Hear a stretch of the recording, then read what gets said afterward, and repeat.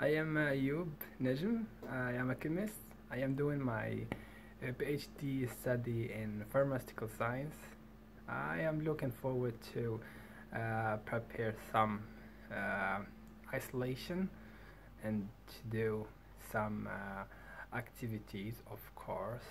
The main target of our work is to extract the the botanical or the crude extractor prepared from plant, and then to try to make some fractionation to isolate different molecules, and then we can find some molecules which will be as a drug candidate, and we can also take the isolated molecules and making some semi-synthetic reaction.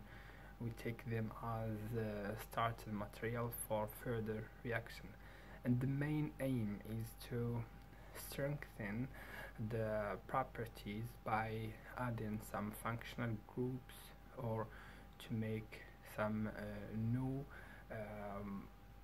activities, or only to increase the anti-cancer activities, which is our profile of interest actually. In fact, we work with different apparatus such as the analytical chromatography and also the preparative one. There are a sequence that we need to follow.